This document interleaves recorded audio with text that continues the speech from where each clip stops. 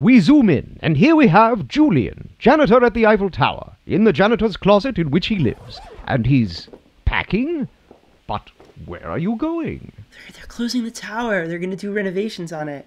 Well, for all of you who had plans to visit Paris this spring, I guess it's time for Plan B. Well, I kind of had an idea for that. You did? Well, I got this job cleaning all these theaters at night after they're closed, and no one else is going to be there, and I kind of thought if they weren't doing anything, maybe they could come visit me. They want to see one of the world's greatest landmarks, not its janitor.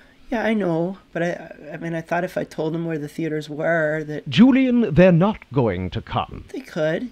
No, they won't. They might. They won't. Maybe they will. They won't. I don't know. You really are a crazy person. And? The Orbiting Human Circus will be performing live in 25 U.S. cities this May and June. Visit orbitinghumancircus.com/shows to see where it's playing near you.